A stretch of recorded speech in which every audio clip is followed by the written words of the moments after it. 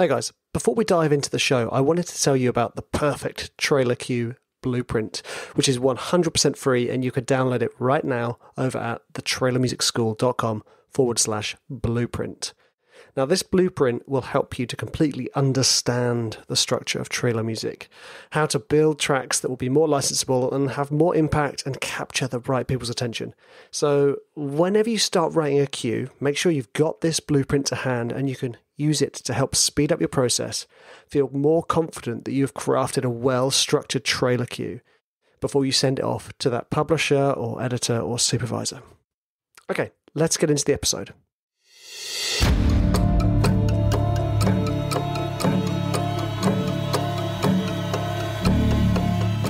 One man with one microphone. Welcome to the Trailer Music Composers Podcast. Hey guys, and welcome to another episode of the Trailer Music Composers Podcast. In today's episode, I wanted to give you guys another walkthrough of one of my tracks that landed. Now, this track was a track called Monument from Elephant Music's album Throat 4. And the trailer it's got placed on recently was Archive 81, that new Netflix series. Now, little story about Throat 4. So obviously we had done Throat 1, 2 and 3 prior to this, each one being ever so slightly different than the rest. Throat 1 was kind of like the experiment, and from there we gleaned that the cello was this cool leading instrument that we should make an album of. Bosh. Throat 2 was basically cello riffs. Throat 3 was an ensemble of cellos and a double bass, all recorded together, playing riffs, and then I sampled it up and created the tracks, and it was very drum heavy, Throat 3. Throat 4, Vic had this great idea of chucking a throat singer. He said, why don't we just do throat singing on this one? Of which we did, and it was great fun. I have to say, like, I'm a little sad that I toned down the throat singing so much. We had a lot more throat singing. I think we both maybe got a little bit scared that we were going too out there with lots of throat singing, so we toned it down a little bit. But this one track, Monument, is one where we didn't really tone it down. We kept it quite present in the track.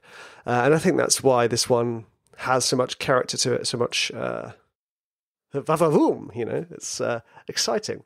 So what we're going to do is we're going to watch the trailer, see how it's used, see how it sits, see what my track is doing, and then I'll walk you through the track as it is. Here we go.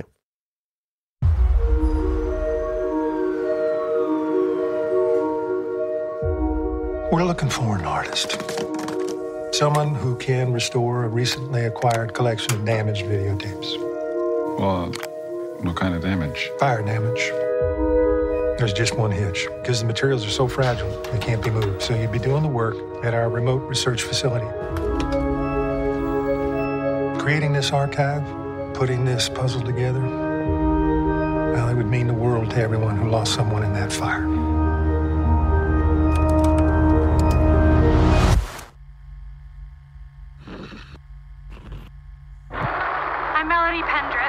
It's March 11th, 1994, 10:32 a.m.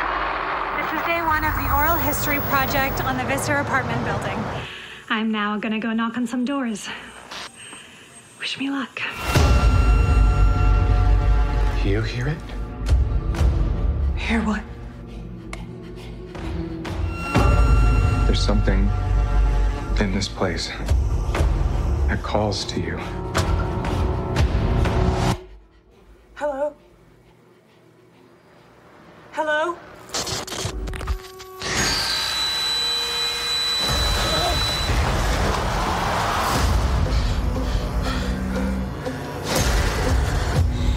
Dan, is everything good? You doing okay? You said that you've been seeing things up here. Mark, I'm fine. I promise.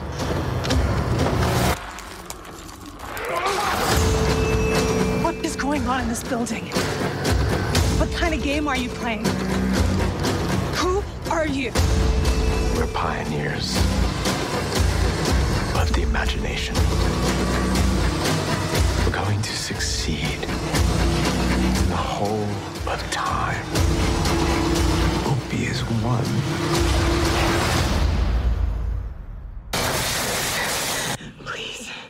Please find me.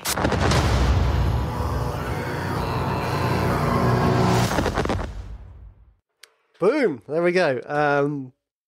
Man, it's so exciting. I still like have to pinch myself when I watch some trailers. I'm like, that's so exciting. Right. So, how was my track functioning? So let's talk about it first. There was that lovely Now, Rachel, tell the Sulkin brothers I'm going to be a little late for that meeting. Hold on. Anyway, there was that lovely intro track, which was this kind of lovely soft flute and organ, that was kind of setting this mysterious and curious vibe. What's happened to these tapes? I wonder what trouble this man is in for. That type of thing. And then bosh, it stops, and then we get this curiosity where it's like, ding.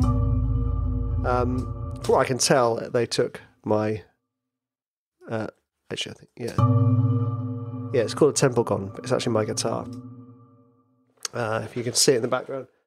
Oh no, I've put it back in my garage. It's one I tied a nut to the string, so that when you played it was an old nylon string guitar. So when you played it, the metal of the nut vibrated and created this lovely gong sound. It's a really great trick if you want to have some fun with an old guitar, tying things to the strings, wrapping them around.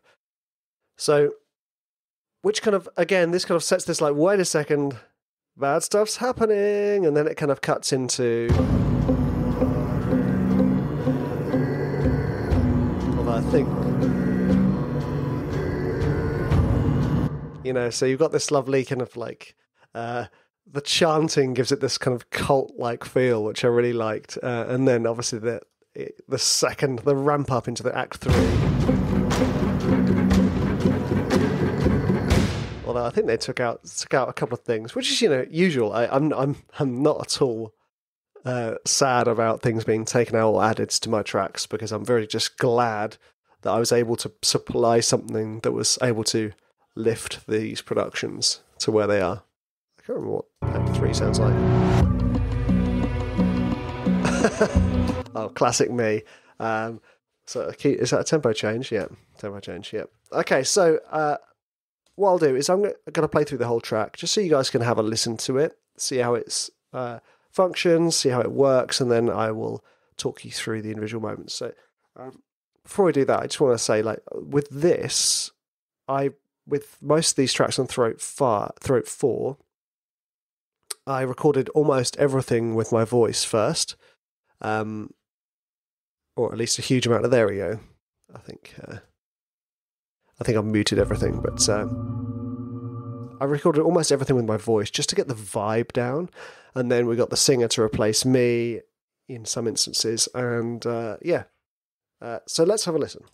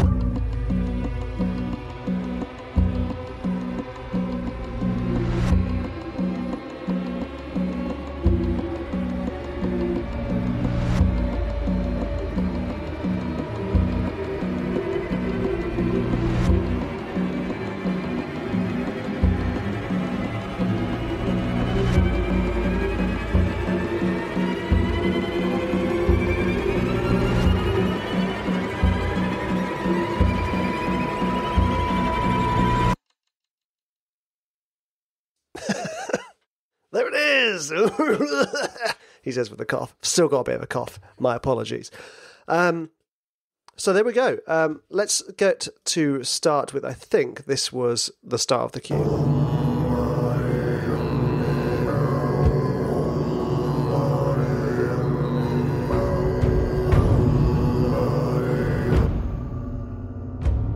Yeah, so that was how I wrote the cue. So I'm going to solo all of these.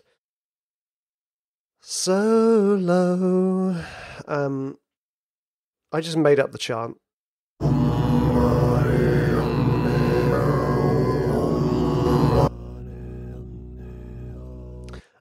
The chant was like mani omnio. I just want it to sound a little bit like, kind of like Om Mani Padme Om, but not the same.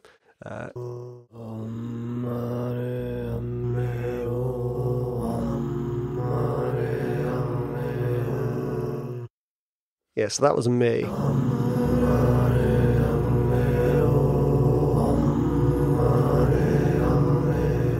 Believe it or not, I've never smoked. It does sound particularly growly in that one. And then this was the throat singer taking on some awesome, I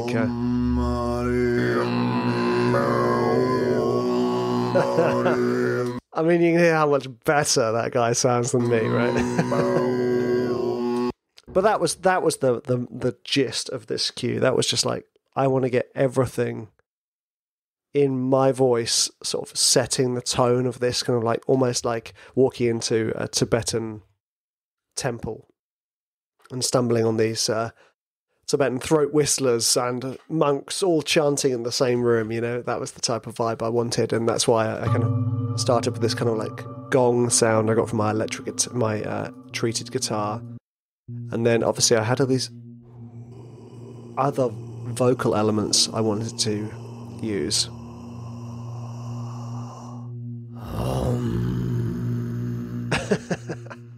That sounds great. I mean, I love that stuff. It's amazing what you can do. I mean, my vocals were all recorded using this podcasting mic, which isn't a great mic to do studio recordings with, but it got the creative juices flowing. Then what was my next step? Well, my next step generally is to record the drums, to play them in, and there's nothing crazy here. I want the taikos to be the main thing, sticks, again, to kind of stick with that kind of Eastern vibe. And I want them just to kind of like focus on keeping a steady beat, basically, like one on the beat, on the bar, on every other bar, and then the sticks would be the sticks and some, I think it's these juns.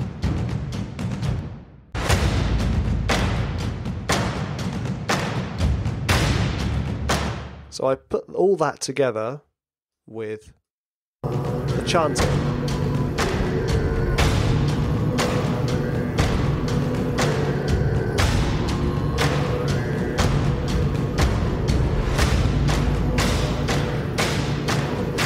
I mean, you can kind of hear that in itself is pretty much what they use on the trailer cue. I mean, they took some other elements. So the next step for me was to get my violin and my cello out and add in some badly played string stuff, just mimicking what I heard in the existing track. So the cello mimicking the chanting, the violin mutes mimicking the sticks. Same thing again, just keeping the beat basically.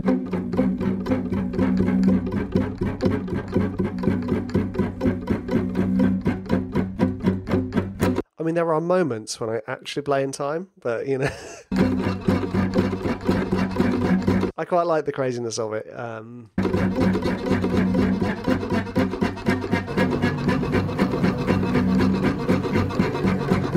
So you can hear how I am literally just mimicking what I've already written with the chant and with the drums on the violin and the cello.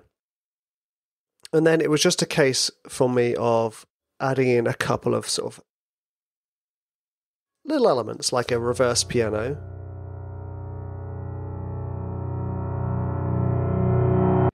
which just reminds me of Eye of the Tiger whenever I hear it. One of my string risers, just because, and then a bass pizzicato to really sort of underpin what's happening with the stringed instruments. I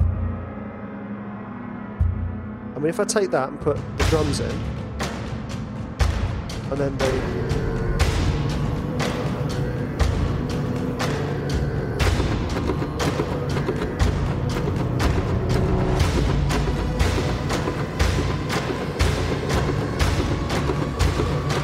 that's kind of what they've taken. Particularly this last bit.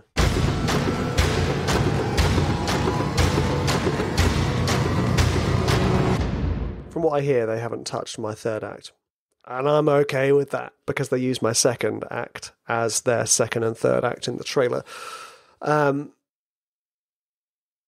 Now, what was it that this track did well in the trailer? It set the tone of the chanting, which is that kind of cult-like thing you see in the series.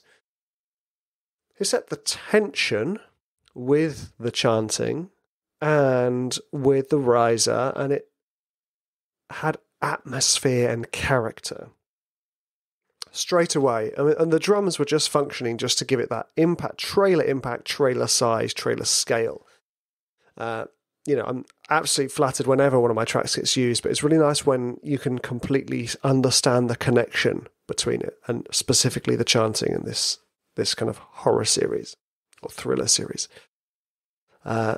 Now, what are your takeaways from this? Apart from actually, I personally, I don't actually think that the violin and cello are really adding anything. I think that was me just feeling a little bit like I should put the violin and cello in because it's throat, and throat got well known because of the cello and the violin.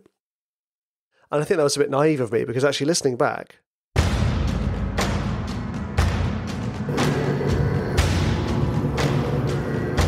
mean, that kind of does all the business, really, doesn't it? That's the meat and potatoes of this track.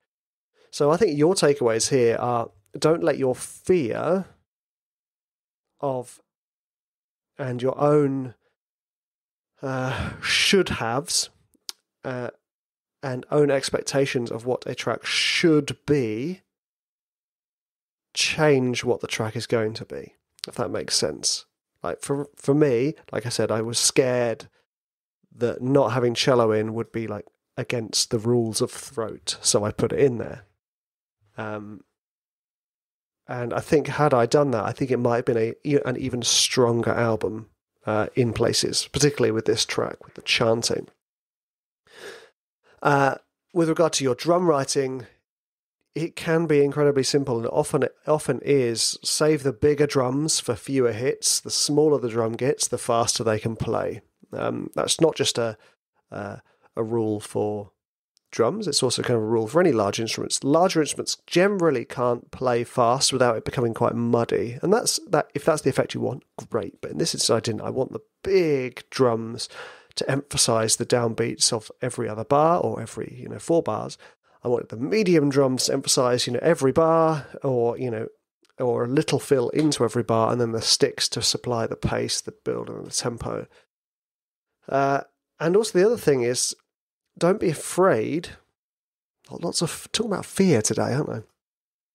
Don't be afraid. I think it's because I've just finished writing Throat 6, and I was very conscious of having the same fears writing Throat 6. Don't be afraid to step out of your comfort zone and try something different, and which I'm proud of myself for doing in this one, which was I sketched every cue with just my mouth, by my mouth being the drums, my mouth being the bass, my mouth being the chanting, the risers, the reverses, etc. Not that everything made it into the final track, but it kind of got me thinking differently and got me excited about writing this album. And I think that's one of the really important lesson for you guys to learn, is to kind of keep that excitement flowing with your tracks, because that energy goes into it. As usual, thank you very much for listening and or watching. You guys are absolute legends for taking the time to join me, and I hope you got something out of this kind of reveal of my track Monument from the Archive 81 trailer. I will see you guys next week.